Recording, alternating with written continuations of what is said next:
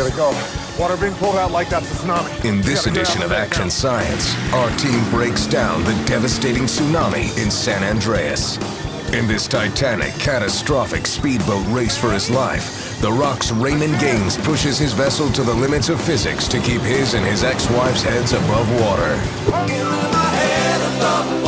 In our first Action Science breakdown, Ray needs to haul ass from Pier 31 all the way to the Golden Gate Bridge in order to overcome the colossal swell. Using the height of the bridge as reference, we can see that the wave reaches a peak of 356 feet, well above the average tsunami range of 30 to 100 feet.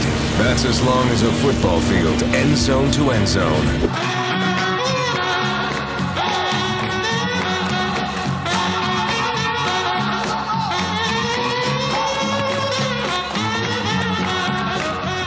That means the angle of the wave is increasing by 2.3 degrees every second. In order for Ray's boat to climb that slope in that time, he would need to push his souped-up rigid inflatable to 76 miles per hour. That's faster than a cheetah running at full speed. God, Kitty. Just when he thinks the coast is clear, fate gives Ray a giant U in the form of this gargantuan Panamax container ship.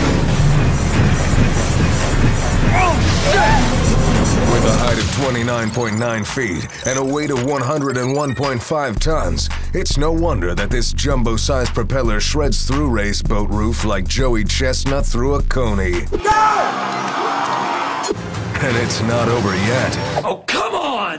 Ray motors through the gauntlet of 60,000-pound containers raining down from heights of over 70 feet high. Calculating the kinetic energy at the moment of impact, each container exerts a devastating 7,340,000 joules of energy. That's more force than an 8-foot wrecking ball. I came in like a... Ray and Emma somehow make it through without a scratch, which can absolutely not be said for Daniel here. You're my boy, Blue! You're my boy. After calculating the period of the wave, we can then determine its power, and this one's a doozy. The tsunami destroys San Francisco with an unimaginable 9.24 times 10 to the 10th power joules. That's equivalent to 22 tons of TNT. That's my shit!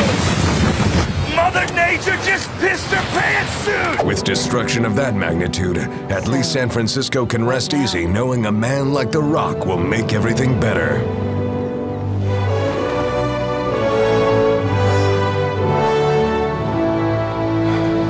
Now we rebuild. That's it for this edition of Action Science. Thank you for watching. Make sure to like our video, subscribe, and comment on which action scenes you want our physicists to break down next.